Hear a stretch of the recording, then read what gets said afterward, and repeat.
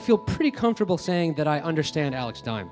Ever since, at the age of 1, I met a new friend at a Glen Ridge playgroup with, curiously, an almost identical name. It is almost as if the universe arranged matters such that our nearly matching names were a signpost for what would truly be a powerhouse of a friendship. And going to college, I was of course apprehensive about whether or not I would be able to find new friendships, and for a new city and a new chapter, I had a new best friend in Emily. And in less than a year, albeit 1, I already felt that I knew Emily as well as any of my friends from home.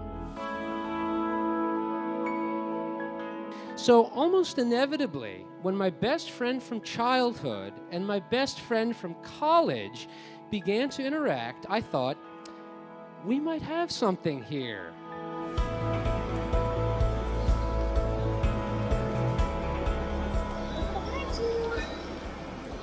Oh my God.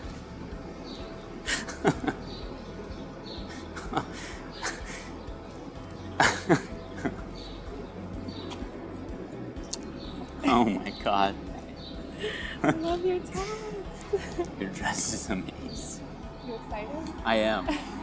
I think I've loosened up, finally.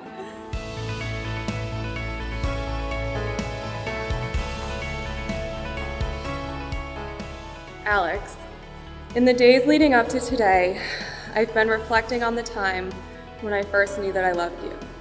A feeling of love for you that almost 7 years later, I feel as intensely as I did on that day. You are truly an amazing person.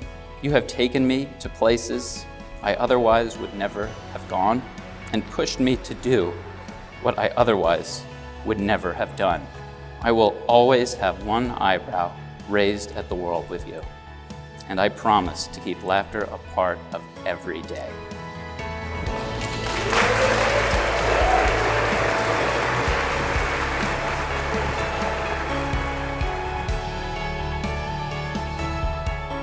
Here's to the past and all that we have learned.